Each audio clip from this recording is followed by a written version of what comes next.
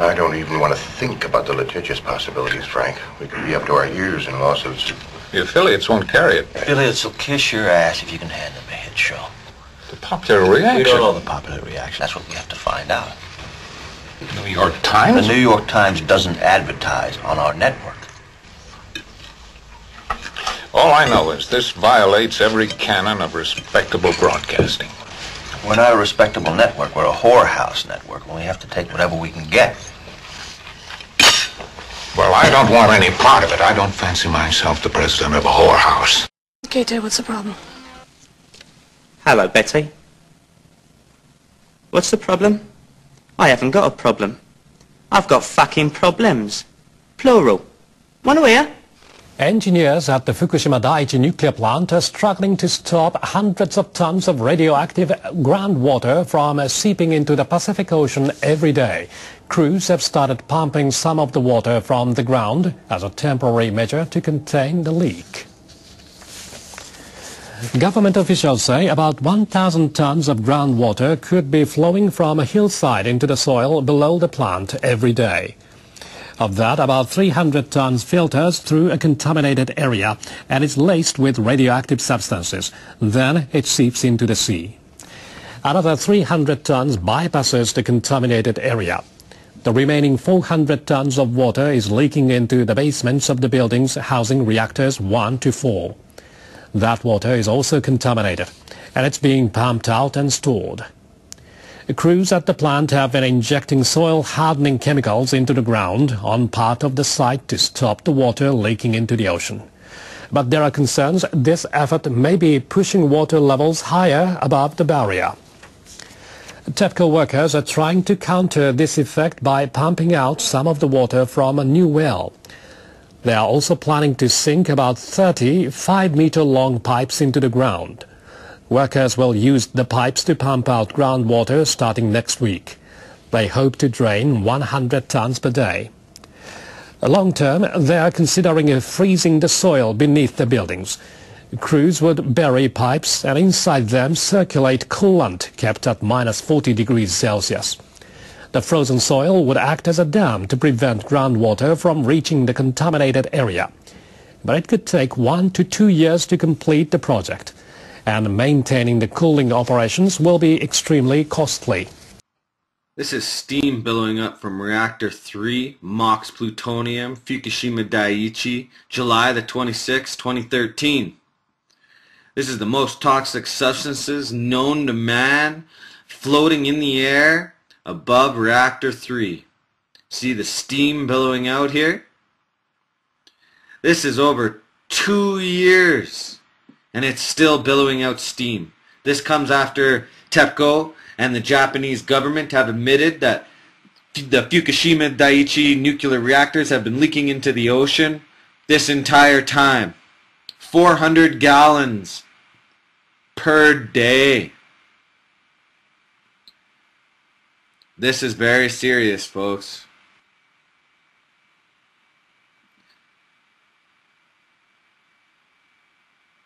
Top of Reactor 3, 4th floor. This is radioactive steam bellowing out. See how it stained the ground, the crane here, the metal crane?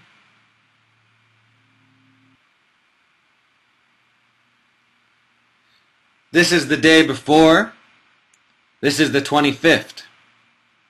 You can see the steam is billowing out again. It doesn't stop. Day after day after day. Ever since the fire they had on July the 5th, 2013, these radioactive steam releases have been an ongoing problem.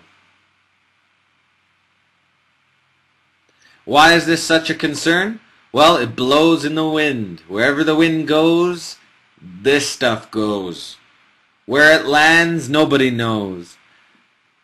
But you can guess that it's going to wash out in rain. So if you're downwind and it rains, there's a very high probable chance this contamination is there. I live in Calgary, Alberta, and I just did a soil sample at 57 CPM at a 10-minute average. I get spikes anywhere from 80 CPM down to 10 CPM. Average background should be around 10 to 18 CPM here for my area. Anything over 50 CPM is abnormal. 100 CPM is alert level, 300 CPM is evacuation. And here we see steam billowing out.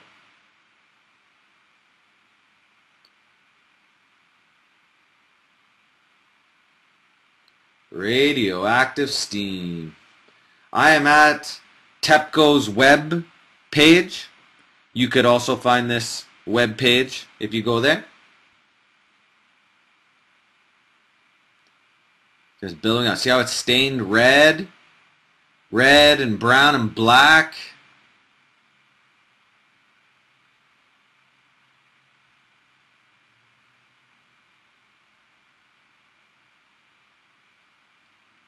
It's just going consecutively down this list. We got one more left after this one. This one's on the 24th. So I've showed you the 26th, the 25th, and now we're on the 24th.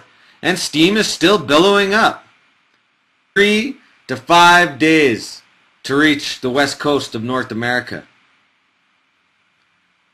The jet stream blows west to east over the Pacific Ocean. It is August the 8th, 2013 today. The steam is just billowing out of Reactor 3 MOX Plutonium, which is 2 million times more toxic than the reactor at Chernobyl.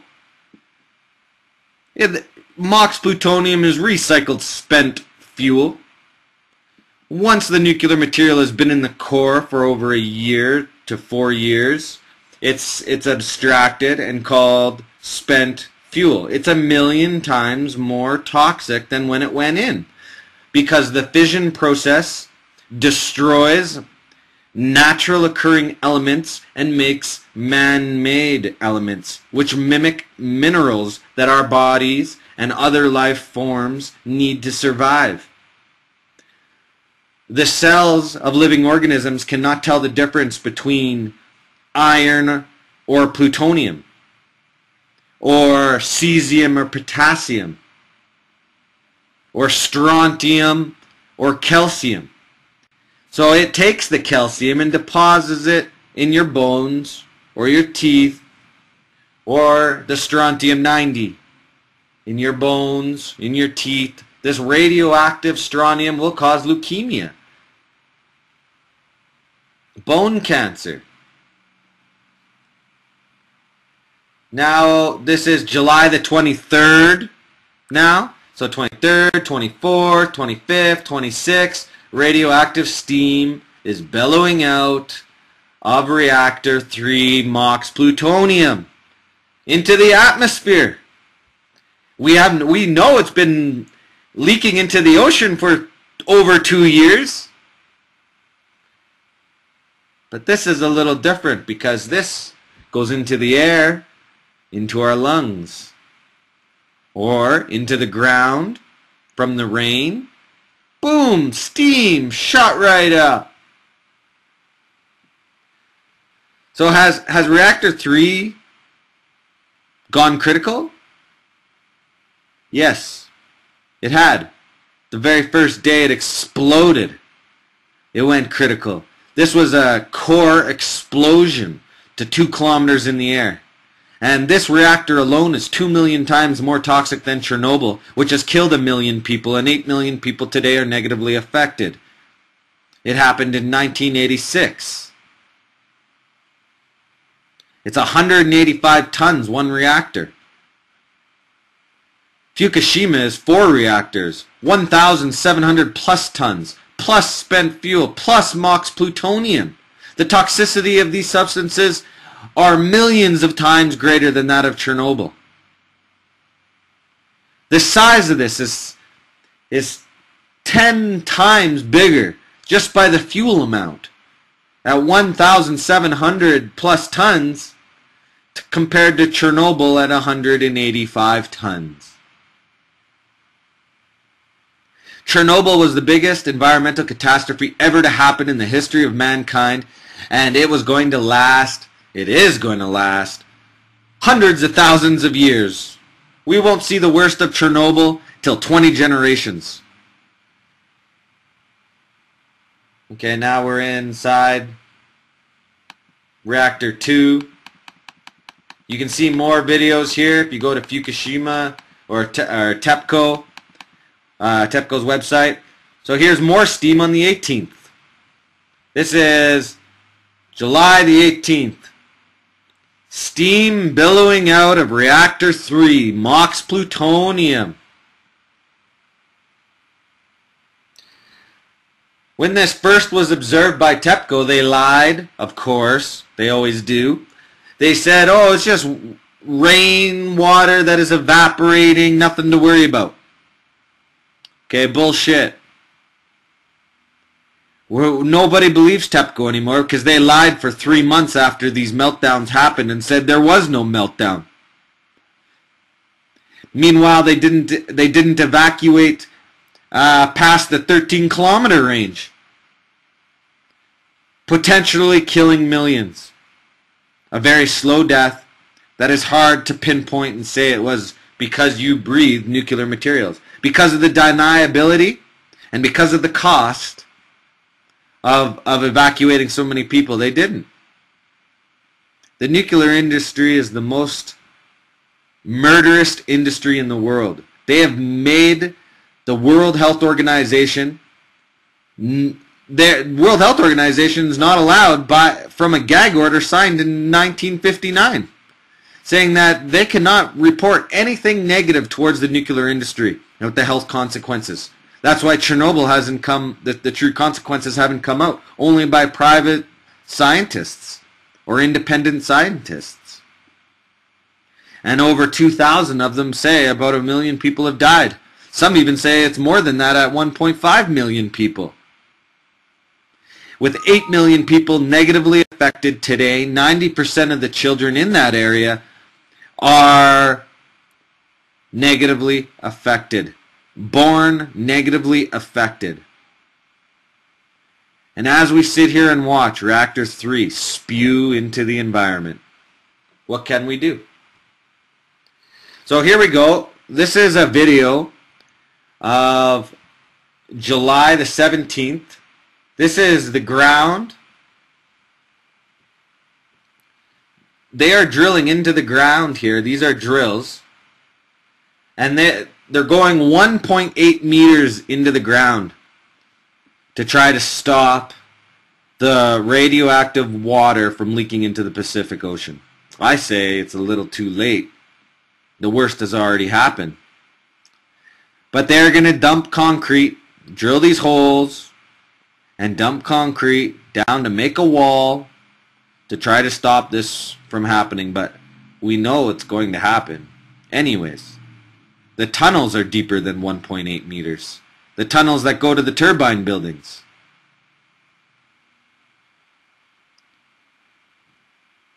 So now there's talk of them freezing the ground around these reactors.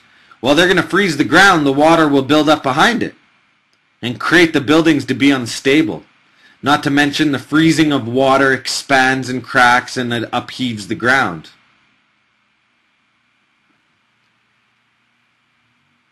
What are we going to do, folks? Are we going to sit back and watch the destruction of the entire planet? Because that's what this is. Food travels everywhere. The oceans are all connected. This contamination does not go away, it only bioaccumulates. That's why they test cow's milk.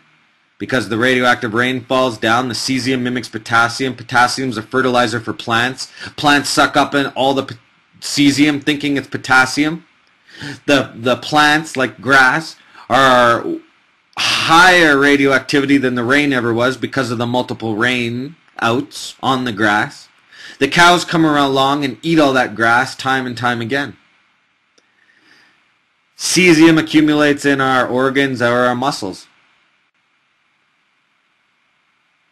That's why we see all the heart attacks and cardiac problems after Chernobyl or nuclear disasters. Is the cesium deposits in your muscle, the only muscle that cannot regenerate itself. A child has a small heart muscle. A little bit of cesium gets in there, destroys the cells around it, creates a tiny little hole. Well, when that heart or that person grows up, that heart gets the size of a fist. That hole, that was a pinhole, gets to the size of a thumbnail. They call this Chernobyl heart. Holes in the kids' hearts. And a lot of them die because of it. These radionuclides, these man-made elements made on the destruction of natural elements, are the crimes against humanity. And it's only going to lead to destruction. Lead to destruction of our world. They don't go away. So, as you see, there's tons of videos here.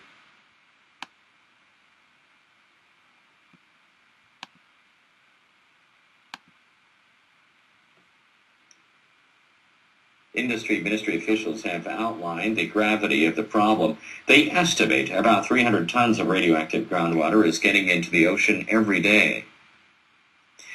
They say some 1,000 tons of water flows daily from a mountainside into the ground below the plant. Of that, 300 tons accumulates in an area TEPCO engineers know is contaminated with radioactive substances. That's the tainted water that's leaking into the ocean. Aside from that, ministry officials say 300 tons of groundwater doesn't get contaminated, and it also flows into the sea. The remaining 400 tons of water leaks into the basement of the buildings housing reactors 1, 2, 3, and 4 at Fukushima Daiichi. That water becomes contaminated. TEPCO workers pump it out and store it. Ministry officials say their figures are based on water table data offered by TEPCO and not a detailed analysis of various data. They say they cannot rule out the possibility that contaminated groundwater started leaking into the sea just after the accident at the plant in March 2011. TEPCO. So they know that's first of all, the 300 gallons a day, that's a lie. It's way more than that. They undershoot it. And they admit that it's been happening for 2 years into the Pacific Ocean. This is why we see seals and squid and fish all dying on Hawaii, the west coast of California, the west coast of Canada, up in Alaska, the polar bears, the seals. All life has been affected by this. There's been reports saying that 21,000 people have died in America. Kevin Blanche says 200,000 people have died in America. This is very serious, and our news is not reporting it. General Electric made these reactors, and they own most of the media in America. Canada is one of the world's leading exporters next to Australia. The Queen has 30% of her assets in uranium. The uranium from Saskatchewan made the bombs for Hiroshima. We're so ingrained in the nuclear industry that we won't even hear about this, even if it kills 50% of the population here. Officials admitted for the first time last month that contaminated groundwater is getting into the ocean. We have not checked the figures given by the industry ministry. We are currently unable to say how much of the groundwater is getting into the ocean. Please give us time to check on this. TEPCO managers are considering freezing the soil beneath reactor buildings. Crews would bury a number of pipes underground. Coolants kept at minus 40 degrees Celsius would be circulated inside. The frozen soil would form something like a wall and act as a dam to prevent water from getting into the contaminated area. But it would take 1 to 2 years to complete the work. Look how it will also steamy be that is. costly to maintain Look at the cooling that. operation. Look at that, into the atmosphere. All this steam. This is crazy. It is nuclear genocide. But do they say that? No. They say it's safe. They say it's clean. It's the nuclear lie.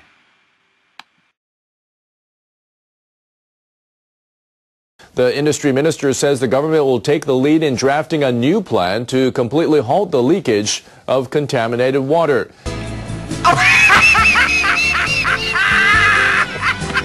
What's so funny now? I sometimes just think funny things. Toshimitsu Motegi urged the members of an expert panel to work out a concrete proposal by the end of September. We have to speed up our efforts to compile feasible measures, including the possible release of water below the legal limits of contamination into the ocean. Motegi called for a study on how to pump out groundwater from the mountainside of the reactor buildings and other sites. He also suggested creating underground walls to stop the water from reaching the ocean. In May, TEPCO officials announced a similar plan to release groundwater into the sea before it gets into the plant's compounds. Fishermen are against the idea. They say it's hard to tell groundwater and contaminated water apart.